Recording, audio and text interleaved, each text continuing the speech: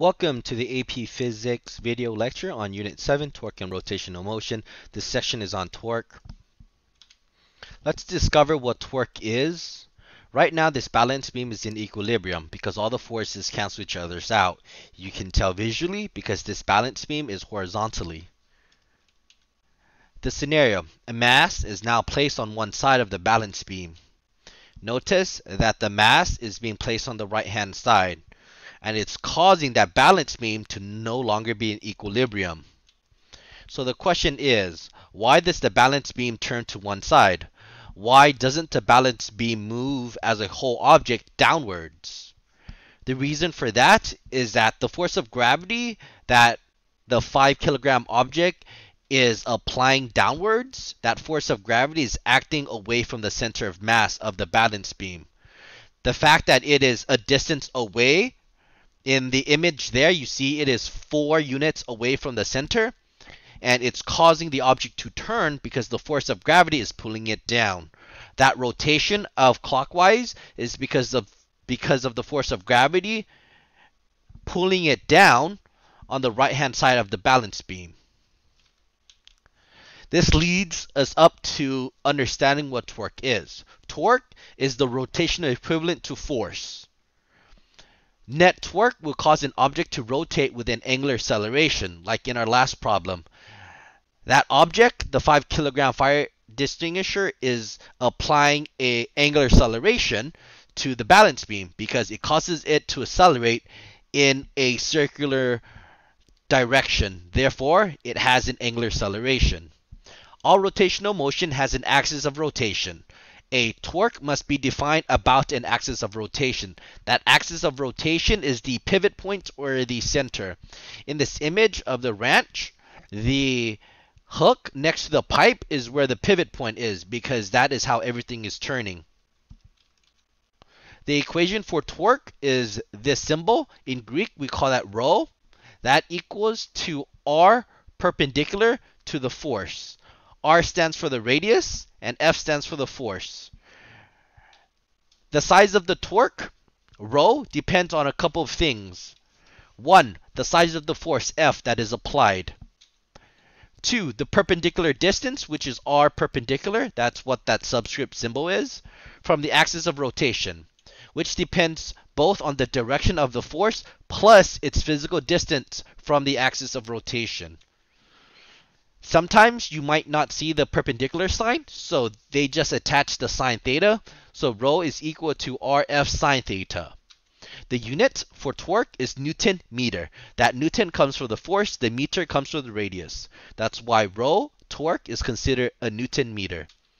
So the question here, different mass are placed on a balance beam at the same spot. Which object will cause the most torque on the balance beam? Here, you would see that the trash can placed at the 5 is causing the balance beam to turn differently than the fire extinguisher, which is at 5 kilograms. Notice at 10 kilograms, it turns quicker. It has a larger angular acceleration. But the 5 kilogram causes a smaller angular acceleration.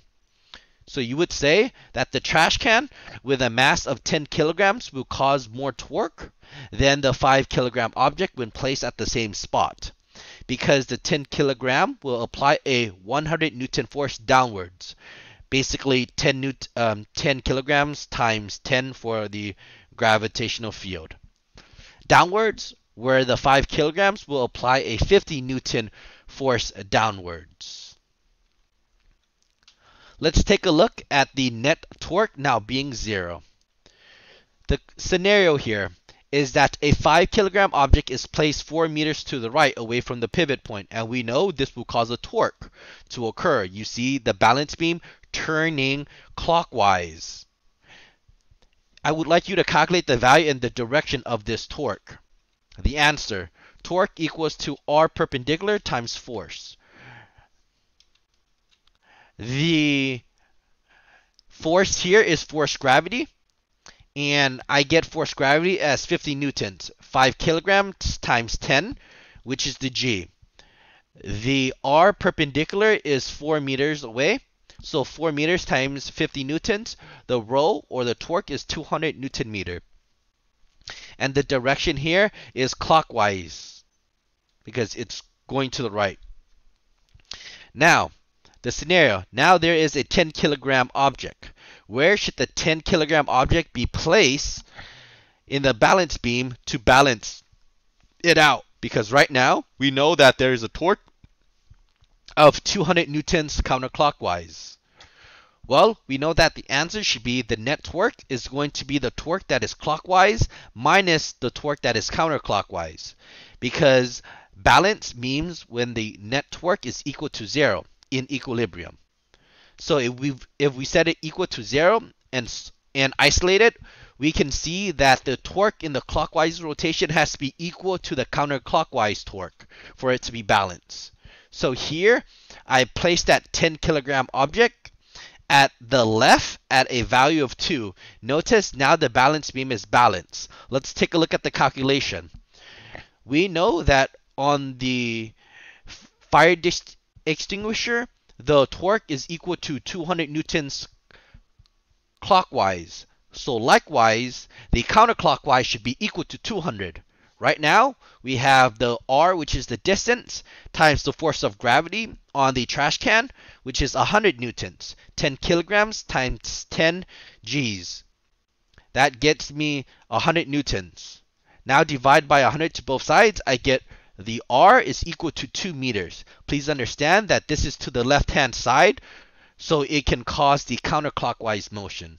So here, you should see that it is now balanced. Let's take a look at the relationship between the distance and the force.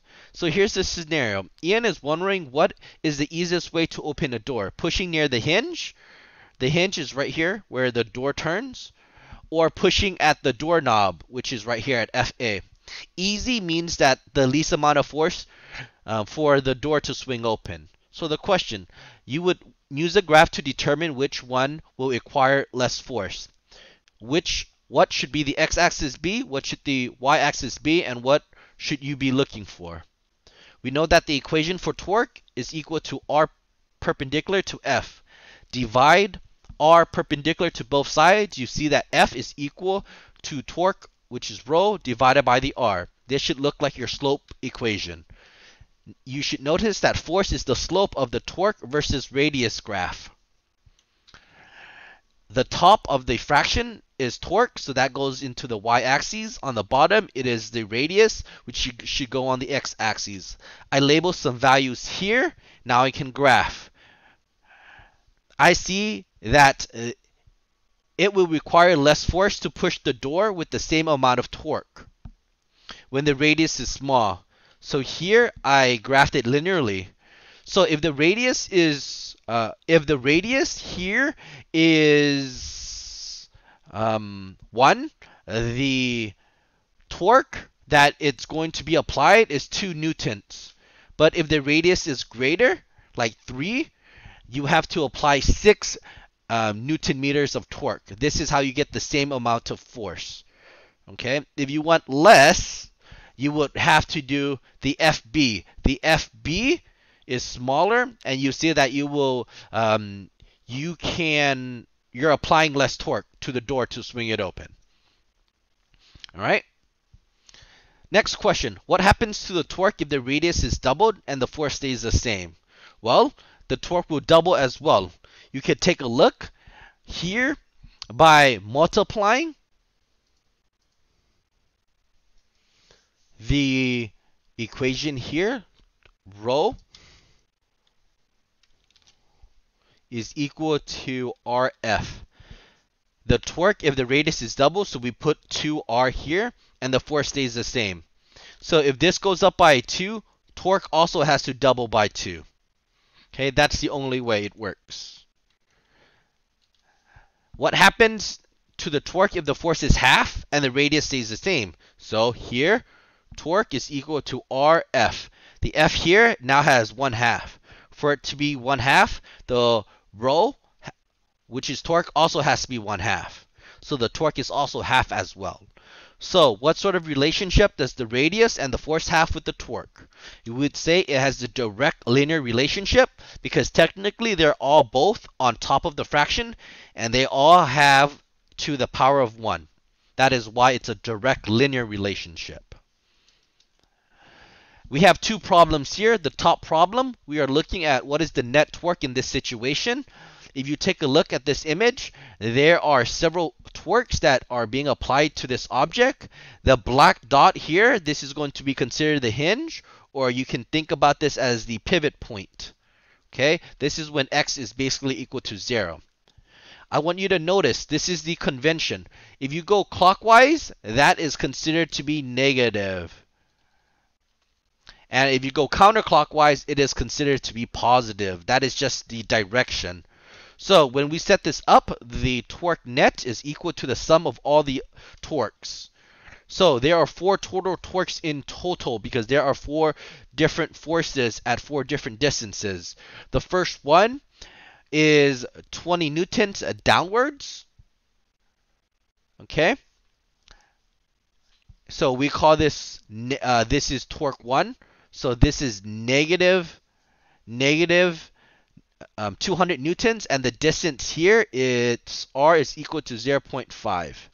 And I made this negative because it's going down. So that is torque 1. This is torque 2. It is negative 100 newtons, and the r here is going to be 1 because it's 2 of the 0.5s. Force 3, that's going to be torque 3. That's going to be positive, and the radius here is going to be at 1.5. That's the third torque, and this is torque 4. The force here is positive, 25, and the radius here is going to be at 2. Plug in the values, you get the value of negative 75 Newton meter, but we notice that negative is your clockwise, so this should be clockwise. So negative was going down, so it should have been clockwise.